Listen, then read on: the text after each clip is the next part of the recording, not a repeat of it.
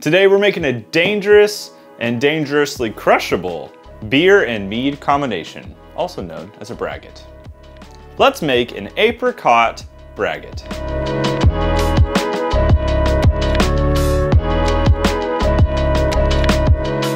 So this is a hybrid beer mead combination. I've made them on the channel before. You might have seen them. I have a recipe I'm going to talk about. I adapted it kind of from TheBruSho, which is a good friend of mine, Trent over there. He made an apricot beer and I decided I want to try something similar.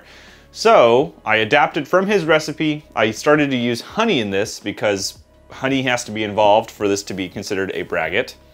So we went ahead and got the recipe on screen, which is everything you see here.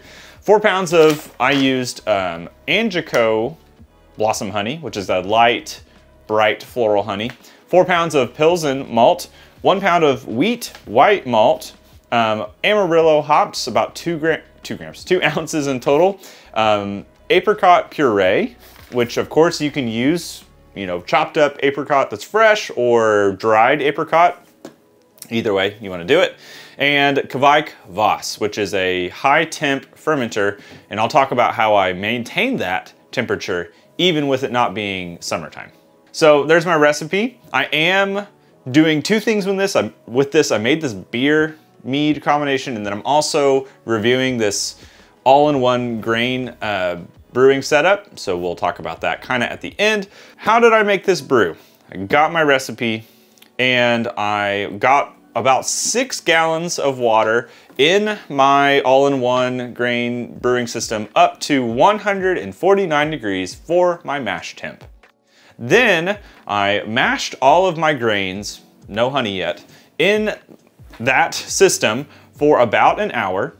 After that hour, I went ahead and added and sparged with a little more water, so about a gallon of water on top of that to try and get even more of the grain sugars out of there. So our grand total water at this point was about 7 gallons. We went ahead and brought that up to a boil. We added a 1/4 ounce of Amarillo hops for about 45 minutes, and then 3/4 ounce Amarillo hops for 15 minutes. These are all for bittering and kind of, you know, adding that side. This thing is a total of about 22 IBUs. At that point, we wanted to go ahead and add our honey. So at flame out, turning off the system, I went ahead and added my 4 pounds of honey, mixed that all together. And once that was blended, I went ahead and took a gravity reading. So our starting gravity for this thing was 1.044. With honey, this is more than likely gonna go dry to about 1.000. It's just kind of how honey works. It's all fermentable. So our possible ABV on this thing is around I guess it'd be like 5.7 or something like that. We chilled this whole beverage with our wort chiller outside. It was dark at this point because it had been a long brew day. And then we went ahead and moved it into a bucket for fermentation. So I put that into the bucket, I pitched my yeast, and the yeast here with the Kveik Voss are best, they ferment best at about 95 degrees Fahrenheit, which is pretty high. So I had to wrap a heat wrap around the bucket, which held it at about 90, but I couldn't keep it at 95. So it peaked at about 90 for the bulk of fermentation. This thing blew through fermentation. It only took about 4 or 5 days. At that point, I went ahead and added 1 more ounce of Amarillo hops to dry hop this thing. That sat for a day, and then here's where the danger comes in. We went ahead and put it into a keg, and we added our apricot puree in that keg. Now, why is that dangerous? Well, if this keg was pulled out of its cold chamber, those yeast that are still gonna be in the brew are going to consume the sugars from the puree, because there's sugars in there, and start re-fermenting. Because they're currently setting at like 37 degrees Fahrenheit, they're not gonna reactivate. This recipe is not intended for you to make with bottle, at least with my method, with bottle conditioning. I'll kind of talk about how to make a bottle conditioned version of this in a second, but with my current way I'm doing this, do not try to make a bottle conditioned version. Puree went in, mixed all that up, put it on gas for about 3 days at about 30 PSI. And we have, it's sat for a little bit longer. We have our beverage. The first few pours from this, because all of that puree, even after mixing, had fallen to the bottom, were like all just chunky and gross side. This brew is not very clear. You can see right here, it's pretty hazy.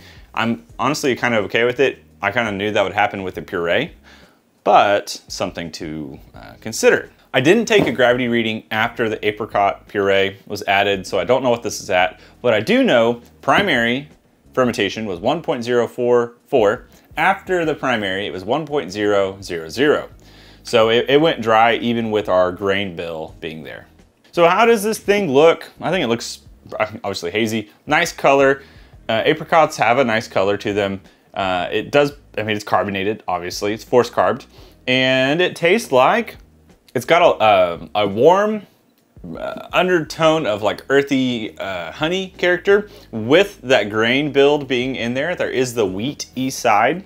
And of course, our apricot is there, but it's not sweet. It's more kind of tart. And it's got a little bit of bite to it. It's only about, you know, like 5.7, 6% ABV right now. So pretty low ABV.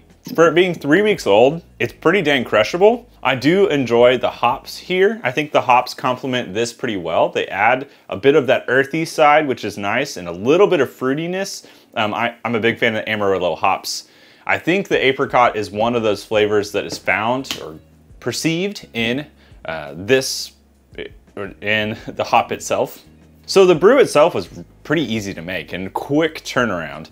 And you can make this into a bottle conditioned version by doing this.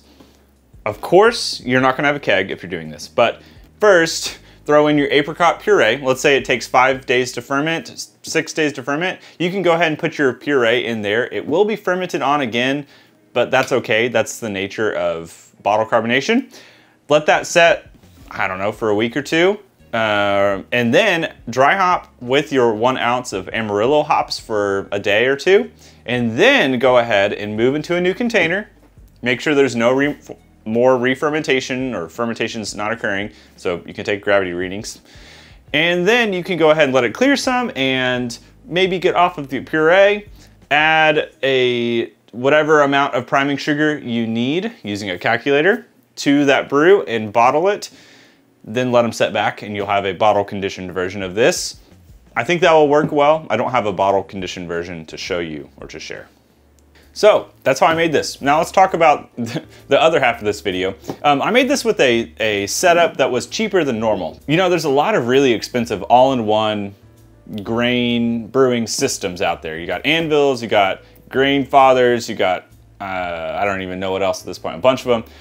Pretty expensive. There's this one called Vevor, which the company reached out to me and they said, hey, we want you to review something. I was like, okay, cool. So I just so happened to be in the market for an all-grain setup, and they had one. So I used the Vevor all-in-one grain setup. It's like 9.2 gallons for the whole container itself. So quite a bit, it's pretty big. It only runs you up to, I think it was a little over $300. Which, comparable to these other setups, is pretty expensive. My quick rundown of this is, well, you know what's probably better? Let's go ahead and just grab it and talk about it. All right, here it is. First of all, let's go top down. Lid, a little bit weird. It's got this up top. We'll explain in a second. I'll show you what it does. But essentially, there's a side for your sparge water. Works well. That's interesting though. It's got little knobs. Then inside, I've piled it all in here. So there is like a grain basket element that's right here. I had to assemble these. These come off for cleaning. So this is your mesh. And it goes into this actual grain basket right here. So this is your grain basket, empty. You can see me right through that right there. And this bad boy sets right in like this, which is nice. So you have your basket for all of that, so you don't really get much grain problem throughout the brew. There is pretty dinky little handle you can put here and hold it. Now I found some troubles with this guy lifting whenever it's pretty heavy, but it is okay. So you can lift out, it's not bad at all. So pretty decent actual build quality for the price, honestly. So it does have a sparge tube or side. There's a pump on this which is built in, which is nice. You lock this bad boy down, and essentially when you turn it on and you turn the pump on, it just runs liquid from the bottom here all the way through to the top and just keeps circulating. And that's why there was that hole in the actual lid, is so that it had a place to go right there. This thing was pretty nice. It does have an on and off, or of course on and off, but also a flow control, which is good there. And it worked well for me. Inside this thing, I'll show you. Inside of this thing, we have some mesh to help filter out any of the grain or stuff that somehow gets through the basket, which is super nice. There is this at the bottom, which is the flow control for the actual sparge area, which you see like this right here. Here's your power cord. It's got a pretty nice length power cord, so you can see.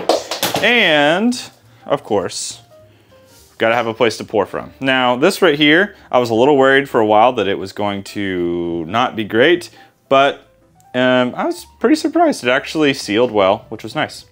The controls on the side, here's your on and off and your pump. You can turn those on, off.